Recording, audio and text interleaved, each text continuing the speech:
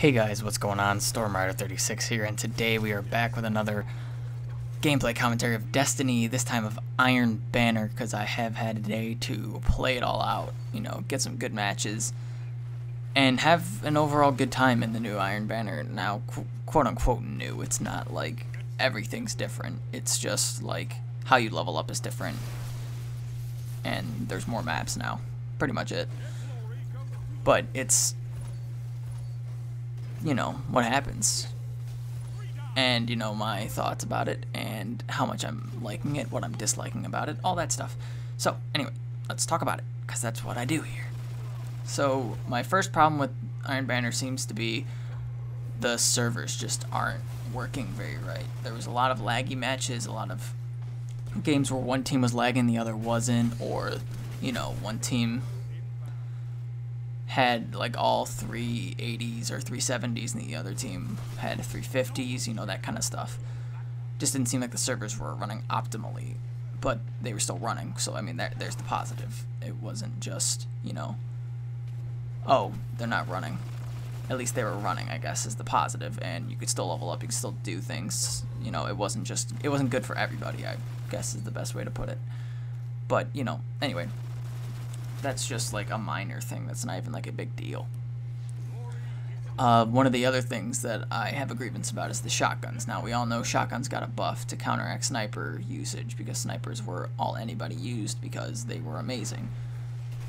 However, it's hard because shotguns didn't need a buff in particular, which is the hard part.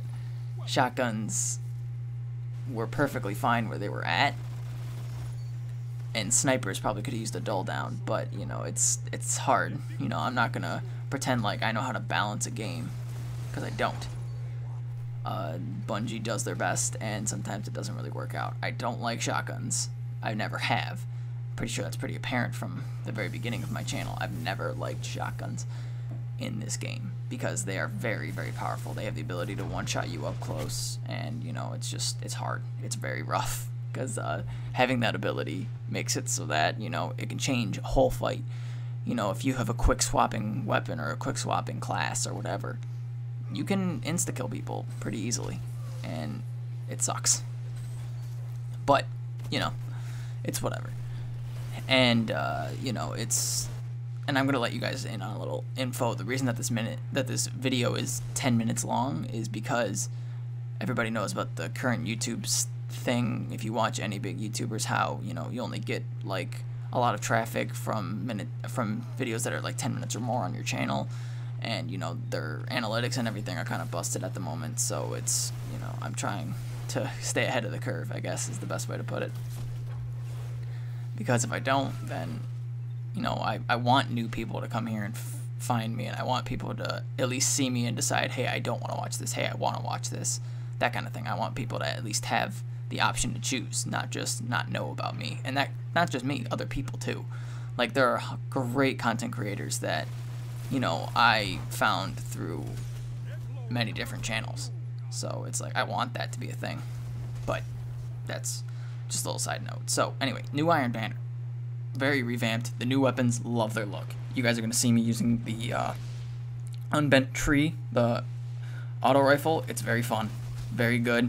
You get good perks on it, you're pretty set. I got decent perks, it was really fun. High fire rate, looks amazing. I love it. And then I have the shotgun, don't remember what that's called, sorry, but it's got very good range. Most of them I see are dropping with very decent perks, most of them dropping with range increasing perks when its range is already very, very good, so that's pretty cool. And all the other weapons I'm seeing, the pulse rifle sounds amazing, the hand cannon, performs like a hand cannon should. The fusion rifle, the heavies, everything's just going really well. The drops are a lot more frequent, which is awesome, because that's, how you get your gear from Iron Banner most of the time, and it's pretty cool that it's happening that way. I've gotten, let's see, multiple shotguns, the unbroken tree. I've gotten, from the bounties, I got the hand cannon, the pulse rifle. I got the mark from a drop. I've gotten artifacts.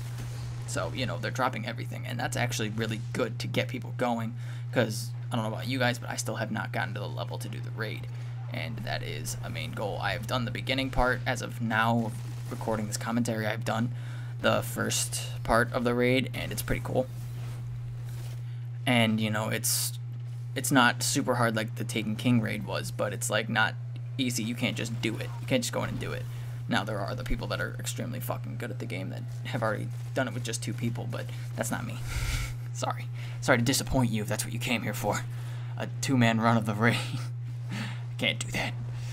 But anyway, so, you know, Iron Banner revamped is kind of cool. It's kind of, you know, it's the same old Iron Banner, obviously. Everybody knows that. And don't mind me missing that super, just don't worry about it. And, you know, it's hard because people are, you know, 370, 380, and I'm only 355 because, you know, I play other games besides Destiny, and also I've just been really busy lately, so it's kind of like time splits are hard, and I haven't really been getting lucky drops.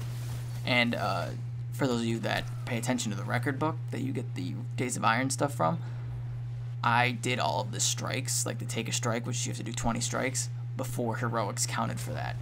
So I did regular strikes, which gave me absolutely nothing good.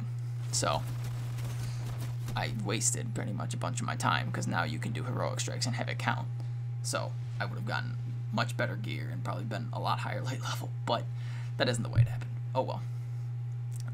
And it's really the first weekend and week of, you know, Crucible being a major giver of items. So what do I mean by that? Trials was back for the first weekend, this weekend, and I did that, and I got gear from that. And then what's it called was back. Iron Banner. No shit, I'm making the video on Iron Banner, and that's what I was trying to think of. But yeah, Iron Banner's back, giving good gear, because that's what it does. It is supposed to. And, you know, it's fun. The bounties changed up, I hope. So I played this on day 1. I played this on Tuesday. This is being recorded as of 11 p.m. on Tuesday, October 4th. You guys are seeing this on October 5th, Wednesday, and by then I'll have this answer, but as of right now, I don't. Those bounties that you get, I hope, are not weekly, just because of the fact that if they are, I'm already done with them, and now I have, like, nothing to do. So that's kind of depressing to me, because I want more to do. So I hope that they add more bounties in, but, you know, I don't know yet. But anyway, so you guys, as you guys know, I play my Titan, and Shoulder Charge got a technical nerf when the shotguns got a buff, because you cannot shoulder charge for your life. If someone has a shotgun out, you're fucked.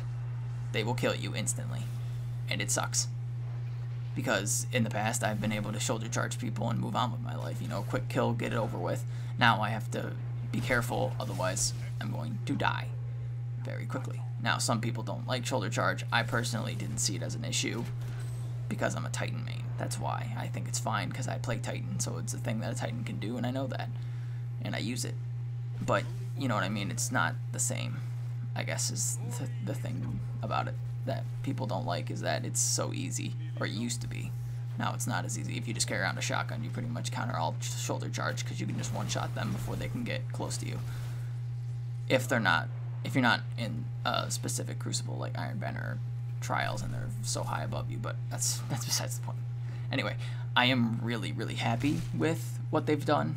I like the fact that they brought in an Iron Lord that isn't Saladin to do the Iron Banner, someone that we didn't know about, but they also gave her kind of a backstory kind of thing. As you guys saw, if you play, there's a little cutscene. I'm not going to spoil anything from that cutscene, but it sets up her character, and I love that. But, you know, besides that, Iron Banner is just like it always has been. People trying so hard to win because they want to get to level 5 and then move on to their next character and get level 5 again. So, you know, it doesn't really matter. But I want to thank you guys all so much for watching. Thank you guys for tuning into this video. Thank you guys who stuck around to the end. Like and comment if you got here. And, you know, I hope you guys all enjoy Iron Banner. I hope you guys enjoy the raid. I hope you guys enjoy all of Rise of Iron, because it's so much fun. Thank you guys again so much for watching. This has been StormRider36. I will see you all in the next one. I was actually waiting, just like you guys, to see if I got any loot, and I didn't. So, fuck me. Okay, bye.